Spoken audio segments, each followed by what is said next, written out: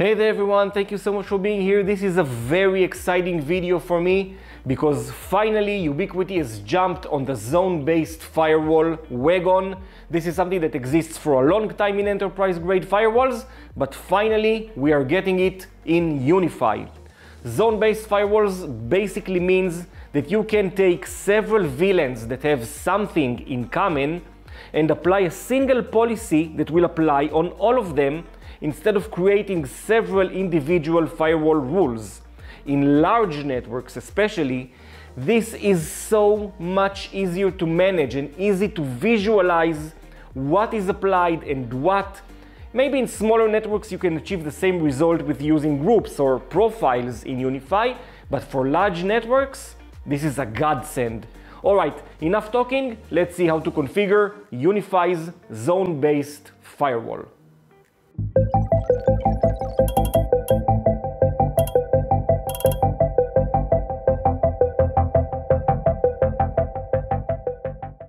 Alright guys, so this is my UniFi console. It's a test Dream router I have lying around the house. I've just taken it, upgraded to the latest firmware and the latest network version. We're talking about version 9.0.108. Keep in mind that in the time of this recording it's still release candidate and things of course might change when we go into GA. And if I'll go to my settings icon and security, you will see that there's a new design, a new refreshed design to the zone-based firewall. On your UniFi console you might see a sort of an invitation to switch from the regular firewall to the zone-based firewall. All I have done in this UDR is just to create a few VLANs just for demonstration purposes, and that's it. This is where we start our video.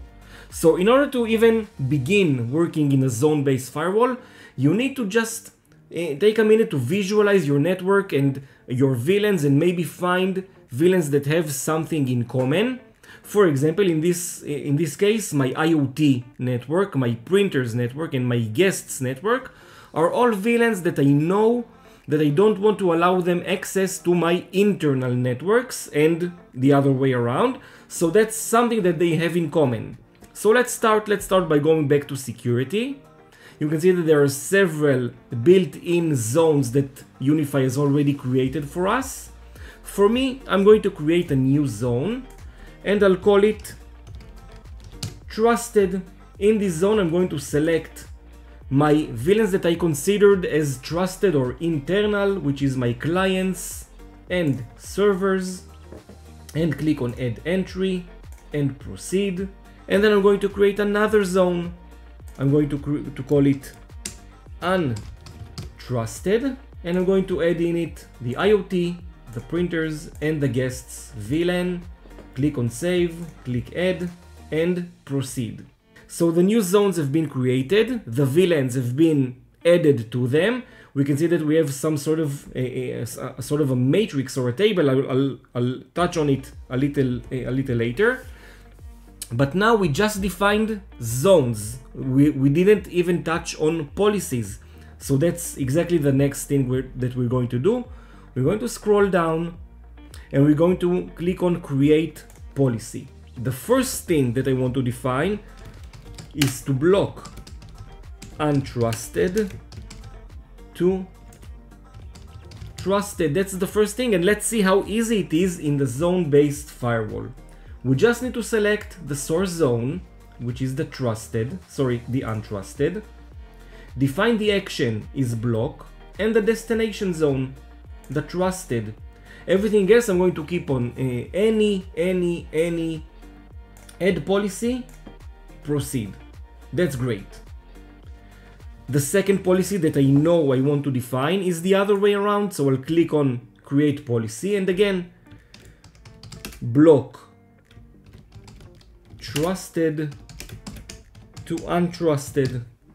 And exact same thing, I'm going to select trusted. Of course, I do recommend that you give your policies the most descriptive name that you can, so that just by reading the rule name or the policy name, you will know what it does. So the source is trusted, destination untrusted, add policy, proceed. One more thing that I know that I want to define is that clients inside my trusted zone will be able to talk to each other. So let's click on yet again create policy, and let's call it allow trusted internally, and the source zone will be trusted, destination zone again trusted, the action will be allow, and add policy. That's it. And you can see that how easy it is to create policies. And now let's go back up to the table or the matrix, and let's see how easy it is. The matrix helps us to pinpoint or hone in on exactly what are the policies that are applied. Think about a large networks with several zones and several policies, and with this sort of matrix you would know exactly what are the policies that are applied. For example, if I'll select my trusted zone and I'll go all the way to my untrusted rectangle, I can see that there are two policies that are applied. If I'll select the rectangle, it will only show me the policies that are applied. One of them will be the block untrusted to block trusted to untrusted. So you will see how easy it is to define or see or visualize what are the proper or the de facto policies that are applied. If I'll select trusted to trusted, I'll see that among others, my allow trusted internally policy is the one that is applied. How easy is that? And if, for example, I know that there are several ways to do that, I'll create a new policy, and I want in this policy to block all the untrusted VLANs to go out to the internet. For that case, I will use the external built-in zone. So I'll call it block untrusted to external. Source zone will be untrusted. Action will be block. Destination zone external. Add policy. Proceed. It's as easy as that, and just like that, we have created a policy that will block untrusted devices to go to the internet. And if I'll go again to try out my matrix, if I select my untrusted devices or line right here, and I'll go to external, I will see the three policies that are applied. One of them will be the newly created block untrusted to external. And we can see in the line that the action is block, the source, and the destination. So all the information right there in your fingertips. This is a great way to manage firewall policies, especially in large networks. I'm really impressed with the mechanism UniFi has created here, and I'm always thinking about, for example, the network I have at work and how this kind of zone-based policies will make our lives a lot better. By the way, zone-based firewall is something that exists a lot for a long time in large-scale or enterprise firewalls, but now we are getting it in UniFi. And now you must be asking yourself, all right, so we've configured all the policies or all the broad policies, but what if I do have, for example, specific traffic that I do want to allow, even though the policy is set on block? We can still create pinpoint policies exactly like before. If we'll create a policy, for example, if I want my clients to still be able to print to printers in the printer's VLAN, for example. So I'll call it allow clients to printers.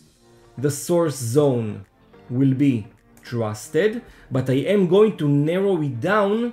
If I'll select network and I'll select my clients, the action will be allow.